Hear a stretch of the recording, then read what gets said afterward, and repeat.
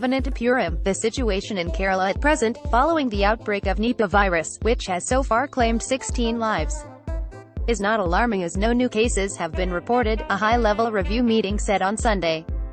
The meeting, chaired by Chief Minister Pinarayi Vijayan, was attended, among others, by additional Chief Secretary, Health Rajiv Satanathan and DGP Lokath Behera and senior IAS officers.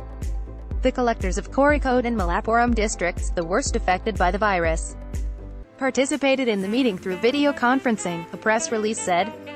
So far there has been 18 positive cases of the infection, of whom 16 people have died. Kozhikode, people wear safety masks as a precautionary measure after the Nipah virus outbreak. PTI Since there have been no more fresh cases, there was no need to be afraid of the virus, it said. In the second phase of the infection, very few cases have come up, the release said, adding, the deaths of 2 patients, one each at Kannur and Wayanad, were not due to the virus.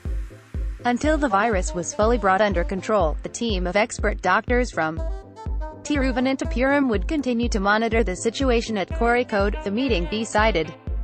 Monitoring by Indian Council for Medical Research and National Institute of Epidemiology will also continue in Kozhikode.